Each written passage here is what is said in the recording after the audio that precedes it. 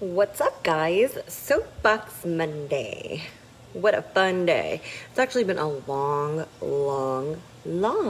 weekend. So we went to Orlando. I told you guys, you saw it on Facebook that we went to Orlando. Went out there for the anti-aging conference, which was fun. It was really good. So it's a fun-filled weekend. We went to Orlando, did the anti-aging conference. After that, we rushed back here, got to Peter's football game. Then we took Peter to go see a movie. I won't say which movie because I don't want to get in trouble for being such a horrible parent. But anyways, Neil, you have to see what I just made. So granted, it is 10:30 at night and it's a Monday. So I get big props for this, okay? But look what I just made. Good old amaretto chicken. Some potatoes and corn. Yep. I'm so proud of myself. I'm so proud of myself. So my dad had this badass recipe, right? And he would put this grilled chicken together and then he would put this in it. Amaretto chicken is what he would call it. I'm sure my brother can attest to how good the amaretto chicken was. So anyways, I came home and for a Monday, I got home at a decent hour, which was like 9 o'clock. That's like a decent hour for me anyways. And I made a decision to, instead of like go relax in bed for a minute and check emails and do that stuff, I decided, you know what? Well, let me just cook dinner, okay? Now, I don't normally cook, nor do I like to cook. And when I met my husband, John, I told him that. And, he just had to accept me. So, when you're married and you, I know, right? I'll have to make you some soon, Neil. So, what's up, Rob? What's up, Brian? Hi, peoples. So anyways, I decided to come home and make some dinner for them because it actually, now that I'm a little bit older, it must be because I'm older, it soothes me to make food for my family, and then have them have a good dinner, and I'm so busy all the time that, cooking is very unrealistic for me, okay? Because I'm so busy. I don't know why people, I don't know what people think I do all day, but it's called busy. Busy. Too busy to cook, too busy to wash my hair, hence this bun. I haven't washed my hair in 4 days. So, you gotta do what you gotta do though, right? You just gotta do it. So it is what it is. What's up, Mr. Hatfield? There will be no leftovers. You do know you're talking to I make a minimal amount, okay? I don't have time for that. I almost hopped on here earlier, but when you make this chicken and this potato shit, it's very time sensitive. And if you don't watch it for 2 seconds, you will fuck it up. So the last thing you want to do is mess up the chicken that I attempted to make and then make my child's, bedtime a little bit later than it should be. Now, granted, Peter's bedtime is at 10 o'clock. So I'm sure John will kick my ass when I wake him up because he's upstairs taking a baby nap. Tell Roman I said hi, I miss him so much. I can't wait for him to eat a piece of chicken. So I'm going to go upstairs and tell him hey, listen, I cooked dinner. He's going to be like, yay. And I'll be like, oh, by the way, Peter is up 35 minutes past his bedtime. But, okay, with that being said, my son is nothing like me when I was growing up, okay? When I was growing up, I was horrendous to get out of bed. Literally, my mom had to come in there. She'd try to be nice about it. She would try to wiggle me a little bit, wake up. Then she'd flip on the lights. After she flipped on the lights and I still didn't get out of bed, 30 minutes later, then she would go and turn on the fan. After I grabbed my covers, I put them on my head. We're talking an hour later, right? Then my dad comes in. Oh boy, good old dad. Dad would rip the covers off and be like, get your ass out of bed right now. So luckily, I got lucky to have such a wonderful child. Even as a baby, he was a wonderful little baby. But he's awesome because he gets up in the morning. He sets his own, the kid is 9. He'll be 10, okay? He sets his own alarm and he gets up out of bed 99% of the time by himself. Gets up, brushes his teeth, goes and takes a shower, gets ready for school, comes downstairs, eats his, drinks his shake and everything. Super, it's unbelievable, how responsible he is at 9 years old. And it's probably because, Neil, take notes while you can. But, you know, when he was a baby, I didn't treat him like goo goo gaga. I treated him like a little adult. So I feel like he's probably a few years ahead of himself, right? But, you know, he likes when I cook. So I was like, you know what, instead of like laying in bed and trying to catch up on emails and maybe watch 90 Day Fiancé, since I didn't get to see it all last night, I figured I would go ahead and make dinner because everybody's going to enjoy dinner, right? And I don't get to make dinner often. This weekend has been absolutely amazing. I became an auntie because my little baby brother had a baby. His name is Roman, and I'm like super excited to be an aunt. So it was a really big weekend for that. Just that by itself was a huge part of my weekend. But just being on the go all the time, it's insane how I get these things done. Sometimes I'm just like, I don't understand how I get half the shit done that I get done. And yeah, I stay up late and I wake up early, but like, John's amazing. John gets up in the morning, he helps Peter get ready for school, packs his lunch. I, on the other hand, I call the girls at the office when I get up. I call them on FaceTime. I go around the whole entire office and talk to every single girl. You can actually verify this. I'm sure some of the girls that are on here are probably like, yeah, that's what she does. But I get on there and, you know, I'm like, hey, listen, you guys know what you're doing for the day? This, and that. Did you guys do this text message? Did you guys do these emails? Did you see this paperwork? Did you do that? Did you do this? Did you do that? Go through the whole entire kit and caboodle. So, you know, me and John work together really, really well as a team, okay? But this weekend was awesome. I really don't have like that many complaints.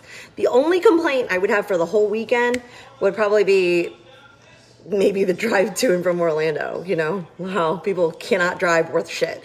And you know, that's probably the only time that me and John actually argue is when he's driving, because if he grabs his phone for 2 seconds to look at something, I'm like, oh my God, we're gonna die. Now, granted, this is coming from somebody that's been in 2 car accidents, okay, with very, very bad injuries on these car accidents because there were these 2 assholes that were on their phones while they were driving.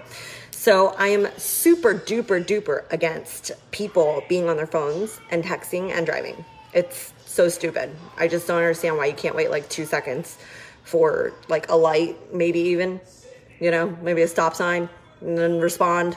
I promise it's unless somebody's dying, it can totally wait. So just remember that because it's super, super important. But regardless, I wanted to bring up one thing while I have you guys on here that's like super important because I didn't know that this month was like a mental health awareness month, which is pretty, you know, I didn't know they even had a month like that. I know there's like breast cancer awareness, but I didn't know that there was like a mental health awareness month.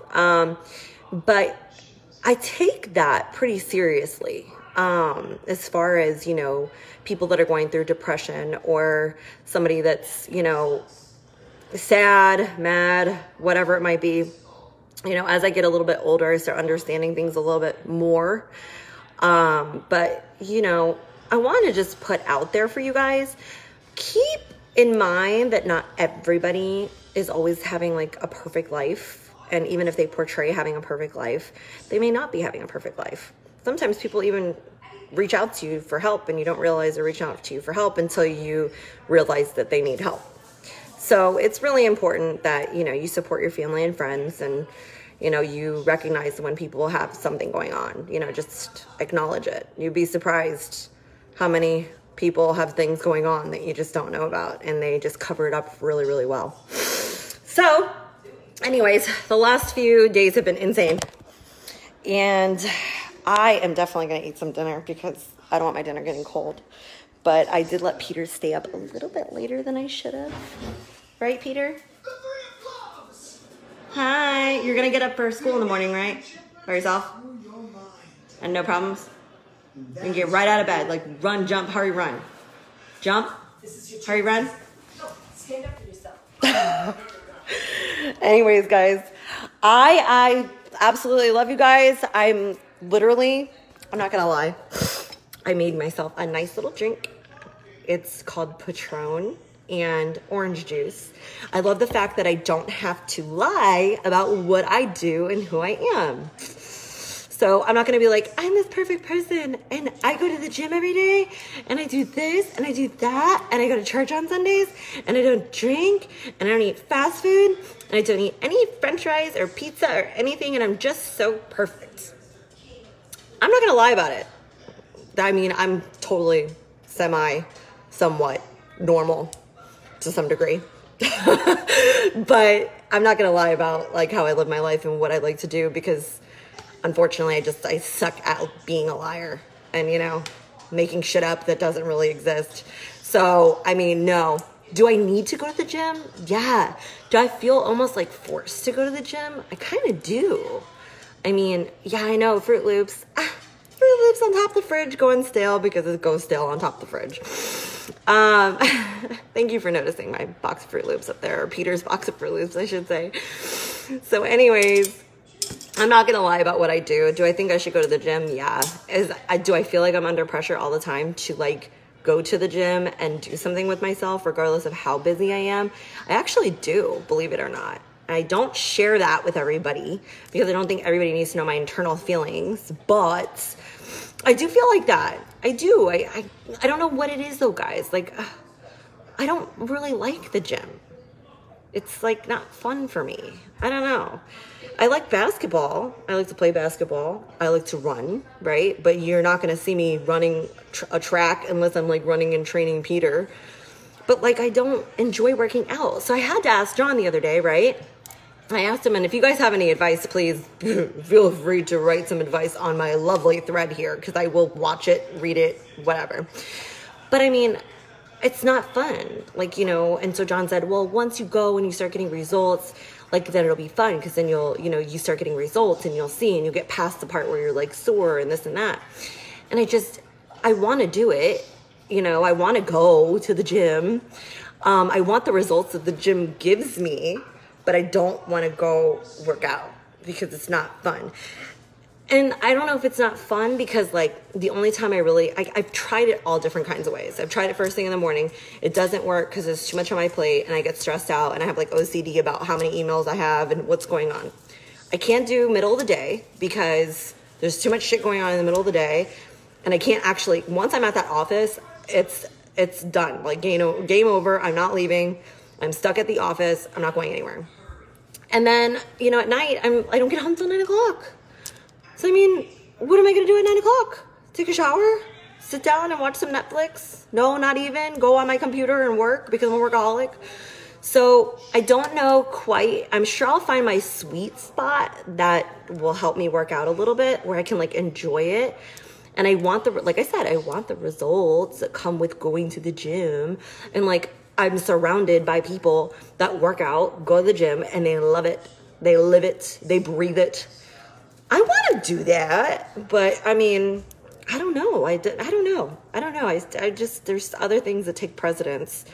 But I think I should start putting myself first because, you know, I do know that when you go to the gym and you work out, it kind of frees up your mental, you know, your mental state and, you know, kind of, I know that stuff. This is stuff that we advise people on every freaking day of the week, you know, and I tell our patients, I'm telling them, you have to go work out. You're not just going to expect for this weight to just magically fall off of you or like, you know, just, I'm going to give you a magic pill and boom, now you're skinny. It doesn't happen like that. You know, I'm lucky. I have some good genetics, thank God.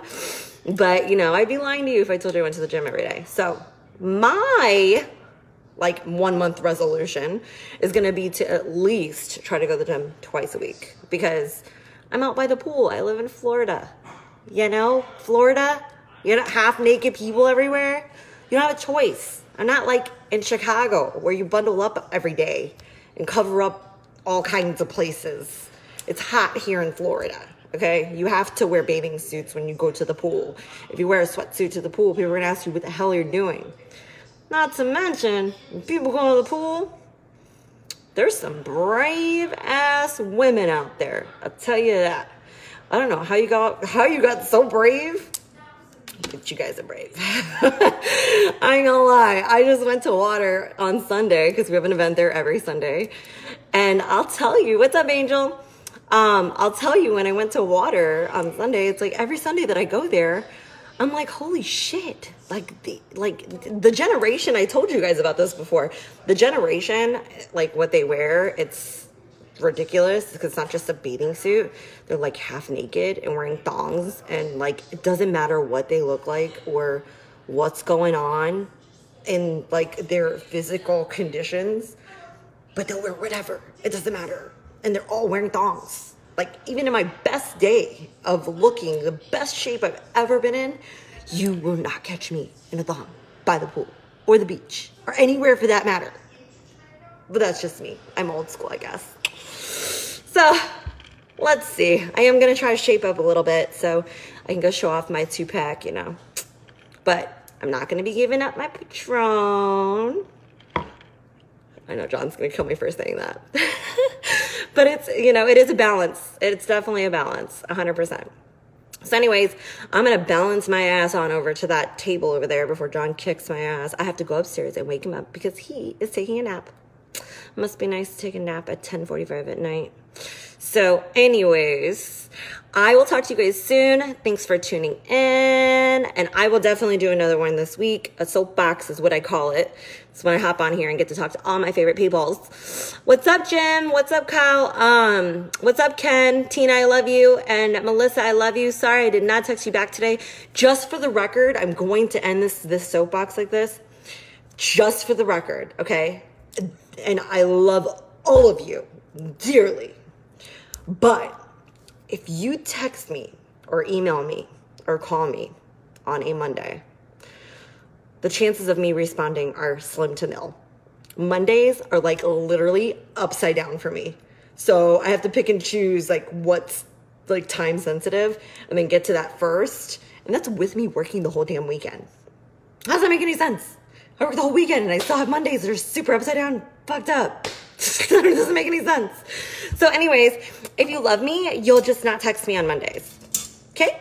Or call me on Mondays or contact me at all. I'm just kidding, guys. Seriously, I'm just, you know, I'm like 50% kidding and 50% not kidding. But seriously, if you need something, obviously hit me up. But Mondays suck. And they're bad. Do not try to schedule anything with me on a Monday. Do not ask me to go to dinner on a Monday. Do not ask me to meet on a Monday. To go over anything on a Monday. Because Mondays are not going to work. Got it? I'm glad we could all get along and be on the same page. I don't respond to you. And I see you at the office. So anyways, guys, thanks for tuning in. And I am going to go wake up my husband and forgive him, or like let him forgive me. I'm sorry, let me swap that around, for keeping our son up so late. But Peter Pinky promised me that he would get up in the morning and not have any issues and get right in the shower, like right away. Okay? Now, I can't promise you. I told you that he's very, very responsible. And so he gets things done. Now, how good he brushes his teeth? I don't know. How good he washes his hair? I don't know. But the same thing that I do to all my girls in my office, it's called a QC, okay? Quality control. I do the same thing to Peter. I do. I actually go in there and I like, when he gets out of the shower, I'll like touch the back of his hair and be like, did you wash all your hair? He'd be like, he'll wait for a second because he knows that I already am asking him a question that I already know the answer to. Or I'll ask him like, did you brush your teeth all the way? And, you know, might see something in his teeth right here or something, you know? So he already knows like what the deal is beforehand, before I even ask him anything. So poor kid, I feel bad for him. I'm sure all the people that like work for me, Loretta's on here right now. I mean, people that I've taught in school when I used to teach the medical assisting program, which I absolutely loved, by the way. But anybody that's worked with me or has lived with me, you guys all know I am absolutely insane and have serious, serious problem with OCD. So yeah, you'll just accept me for who I am. Yep, you just have to. You don't have a choice. Anyways, I gotta go and I'm gonna finish my lovely drink and go eat my food. And my husband's gonna be happy that I made him chicken. Anyways, I'll see you guys later. Bye.